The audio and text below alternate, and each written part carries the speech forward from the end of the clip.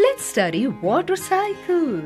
When the sun shines, water from ponds, rivers, lakes, seas, etc. evaporates and changes into water vapor. In the sky, it condenses to form small drops of water. These small drops join together to form clouds. When the water droplets in the clouds is heavy, they fall on the earth in the form of rain.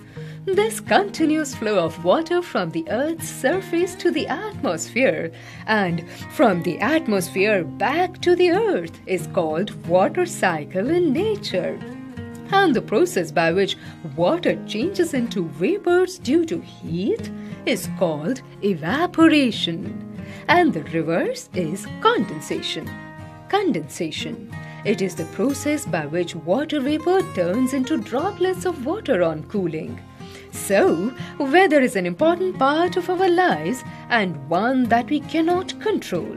Instead, the weather often controls how and where we live, what we do, what we wear, and what we eat, and sun, wind, the clouds, and the rain are all factors that can cause changes in the weather.